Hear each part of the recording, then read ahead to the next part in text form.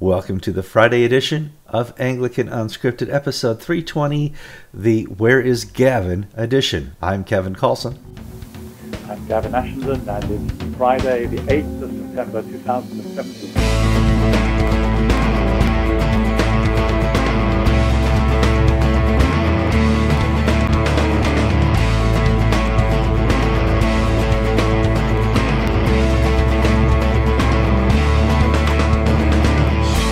Okay, as I hinted to, Gavin is not in France, he's not in Normandy, he's not in England, London, wherever. He has been traveling the vast regions of the former Soviet Union, Russia. Where are you today and what are you doing? Well, I'm in Moscow, Kevin, and I'm on a pilgrimage. And the exciting thing about this pilgrimage is it's a pilgrimage for ecumenical unity, but most ecumenical pilgrimages get stuck in arguments and disagreements about the previous battles. And this one is launched by a particular piece of prophetic witness that says the way we get closer is by loving Jesus more and loving each other in Jesus. And that seems to work. There are 800 bishops, priests, and people from Orthodoxy, from Catholicism, from Protestantism, from Pentecostalism, and we're around one table, one altar, praising Jesus together. It's quite a big occasion. That's amazing, because I was a witness to the 2008 two-hour prayer book argument. So I know how things can break down real quickly within and without the church. Thought we'd sit down and talk about some news coming out of England. There's two big stories. The first one, the BBC looked at the numbers with the Church of England and said, basically, you guys are falling apart, which the BBC supports. Let's not get be wrong here. That's their wish come true. But basically, the numbers have halved for the Church of England. Yes, so this is a survey by something called the BSA, the British Social Attitude Survey, and the BBC have been reporting it, sure. And what they've discovered is the first time in the history of the country there are now more atheists than there are believers in the country. The number of people who say they have no religion is 53%. So this is really a huge change in the social and spiritual makeup of the country. Never before have there been more atheists than believers together. Now, did this survey take into account Muslim, or is this just Christian and atheist? Because you've had a large influx of immigrant Muslims that would certainly have a faith in God. We have, but they're still only in single percentage figures. So they don't, in terms of overall numbers, they don't make a huge difference. They make a big social difference because they concentrate in certain cities together where over half the people in the cities are Muslim. But if you dilute them within a total population, then they're still a small number. Okay. The really big thing for this was that in the year 2000, 30% of those who believed called themselves Anglican, and in 17 years that's dropped by a half. So the Church of England's membership is hemorrhaging. Well, I thought the Church of England could just count all citizens anyway. They don't need you to agree whether or not there's a God. We get to count you, because basically, there is still mass baptism upon birth. When a person in England is born, there's not anymore, huh? No, the baptism figures are hitting the ground, and so are the funeral figures and the marriage figures. So that when they calculate the numbers of the Anglican communion, and they come up with 80 million, they say there are 23 million Anglicans in England. Well, the fact is only 600,000 of them ever go to church on a Sunday. So this number is a leftover from the period when people, if they couldn't think of anything better to say, didn't call themselves Anglican. But no more. Now they say they have no religion, 53%. Well, there was good news this week for the Roman Catholic Church in England. There's a individual who's running for, I forget what he's running for. Well, he says he's not running for anything, but the fact is the Conservative Party, which are our kind of closest equivalent to the Republicans, the Prime Minister's in trouble, Theresa May, and so everyone is looking to see who's going to be the next Prime Minister. And there's this very, very colourful, eccentric man whose father used to be the editor of the Times called Jacob Rees-Mogg. Mm-hmm. He's in his 40s, but he sounds like he comes out of the 1930s. He's a Roman Catholic. He's just had his sixth child, whom he calls Sextus, after Latin for six.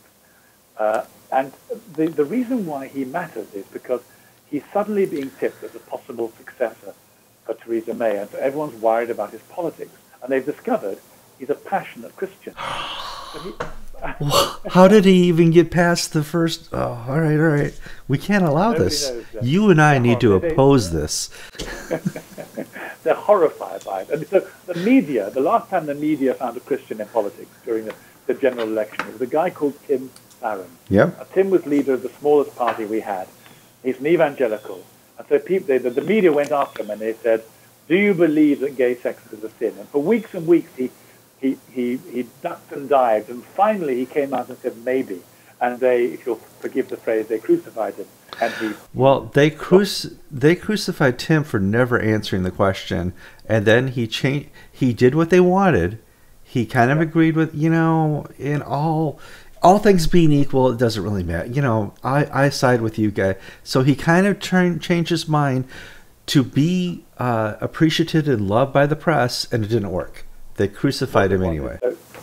Right. So first of all, he said it isn't, and then when they crucified, he said, "Okay, it is." And by this time, nobody believed him. Yeah.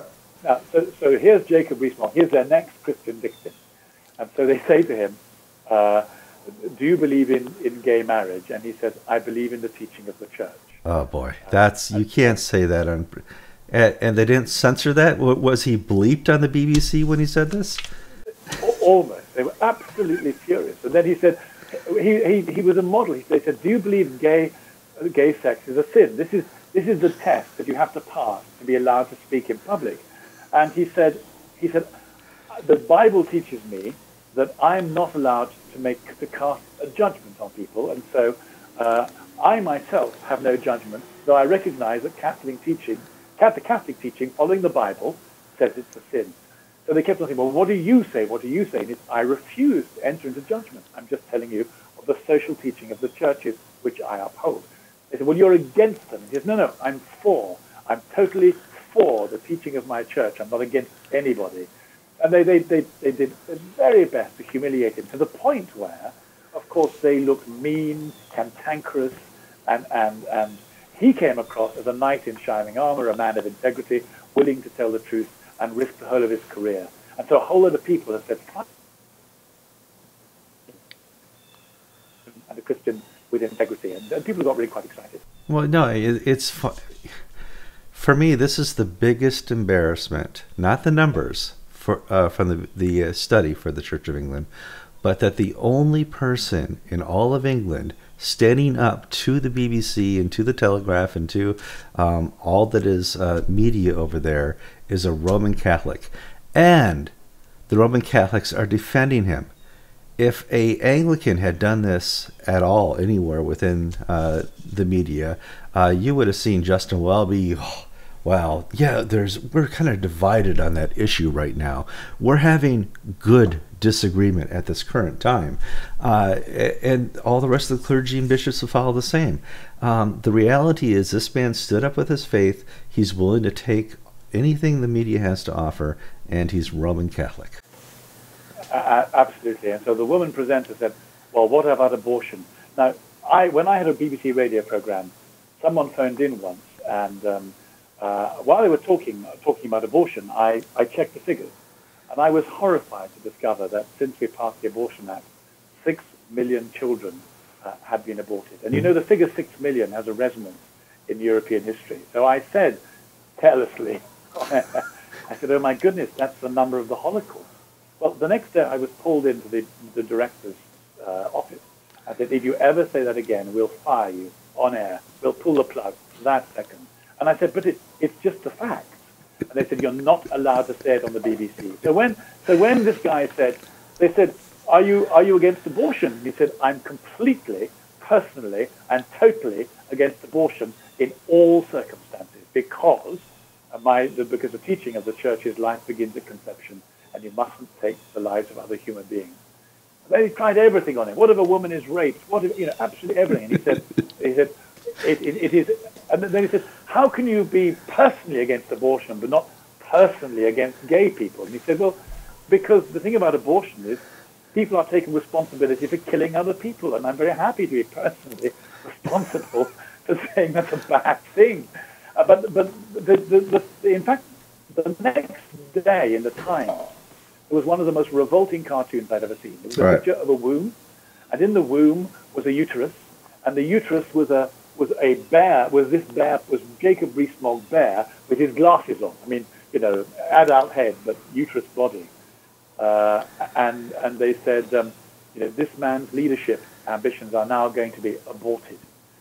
It was literally, I think, the most revolting cartoon I've ever seen in my life. I've written to the papers, to the Times, saying that what this represents is not just an appalling cartoon, but it's an attempt to drive Christians out of public life, so that anyone who holds Christian ethics gets ridiculed by all the media until they shut up or leave. And this is actually this is an attack on free speech. It's an attack on the place of Christians in the marketplace, in the public forum. I suggested, for example, if they want to draw cartoons on this theme, they might draw a theme about Muhammad and abortion. Well, and that's the reality, that Piers Morgan would not sit down with a leader in the Muslim community and do the same thing, ask the same questions, and not in a million years. As Christians, we have on our side science, reason, history, anthropology. Everything is factually on our side, including Scripture. And it's amazing, with all the facts and figures we have on our side, we will be pummeled in the media because we have not joined the collective. We refuse to sit back and be assimilated, as the old Star Trek phrase goes, from the Borg.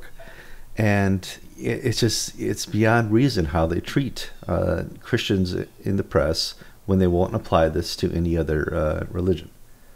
Kevin, I like your phrase "beyond reason" because I think that's the key to the whole thing. It's obviously unfair. It's obviously not even-handed, but it's beyond reason. And my Christian journey has taught me that when things are beyond reason, that's the time when you start looking for a spiritual diagnosis. This is a campaign of spiritual and ethical hatred against Christ and against the Scripture and against the Church. They make no apology. They're not even ashamed. They won't say the same thing to Muslims. They're just enraged with a kind of vituperous hatred against the gospel. We have really entered a very different society now. The great thing about I have to say, the courageous thing about the Roman Catholic Church is it will not compromise on its ethics, which it gets from the Bible. The embarrassing thing about being an Anglican is there are no Episcopal voices daring to stand up and say, this Christian politician is teaching the Christian faith and he needs our support. I have to say, what does it mean where a church has sunk that low, become that feeble, lost that degree of integrity? It's a shaming moment. No, listen, I call for any bishop who's not going to defend our good friend Jacob just to quit. Stand down. You have lost. You are an embarrassment to Anglicanism, to Christianity, to Scripture, and to the person who died on the cross, the very manhood of Jesus Christ. Well, I said my fair share. When are you coming back to good old England? The pilgrimage has lasted a week, and I had to get up at 4 o'clock on Sunday morning and catch a flight from here to England. We've had a huge schedule. We're up most mornings at 6 o'clock, breakfast and prayers by 7, and then out on the road by about 7:30. We've had an exciting and punishing schedule, but it's been quite wonderful to see the whole church, Catholics, Protestants, and Orthodox, all in love with Jesus. You suddenly realize what the church ought to look like. And when I go home and I'm just amongst, if you like, the people I love, the same brand, I've had a vision of the whole church, the whole body of Christ. And the purpose of ecumenism is not to be nice to people. It's not to tidy up that's gone wrong. It's to put a broken body back again, so that the beauty of the body of Christ can be seen in all, in this sense, the proper use of the word is glorious diversity, the different gifts and charisms that the Holy Spirit has bestowed on the church. So it's been fantastic to be amongst 800 Christians across the denomination. It's wonderful to, you and I have watched the church divide and divide and divide and divide over these generations. And for the first time, at least in the last 4.5, maybe 5 years, we're seeing people, look for what we have in common, and beyond just ecumenism, but to develop strong bonds into how we can bring Christ back into the world as one. And I was talking to a very senior bishop in the ACNA who does relations with other churches, and he was telling me, listen, if this starts to really take hold, you're going to have to watch for what the Orthodox do, the Russian Orthodox. They're kind of, when they decide they want to be one again, it's going to happen. Really? The Russians? Come on, really? Oh, and he's like, Kevin, absolutely. All right. The Russians are the key. This will surprise people. The Russians are the key to the survival of Christianity in our generation. The last time I was in Moscow, I was arrested and interrogated by the KGB. I had smuggled Bibles in. I was visiting Christians. You're going to admit it? Well, I can't. Well, I can't put this out till Monday when you're out of the country again. And since 1983, when that happened, and there were no Christians in the Soviet Union beyond a minuscule number. Now, over half the population identifies Russian. But here's the thing: we were having a meeting with the priest in charge of ecumenical affairs, external relations in the Kremlin, where the patriarch works. And we said to him, President Putin has congratulated the Russian Orthodox Church on its stand for Christian ethics and the Christian family, basically meaning against gay marriage, for offering a kind of glue to hold society together. And one of the questions we said is, do you see you having any role in your ecumenical relations with other churches to encourage them to have the guts and the faithfulness that you've brought to bear in Russian society? And they said it's at the top of our list. Every time we talk to another church, we ask them, what are you doing to defend biblical Christian ethics in your society? I'd like to be on a fly on the wall when they go to Lambeth Palace, because, I can't imagine that the answer would be terribly satisfactory. No. Well, we're divided on that, but we're having good debate and honest discussion. I'm Kevin Carlson. I'm Gavin Ashenden, and you've been listening to episode 320 of Anglican Unscripted from Moscow.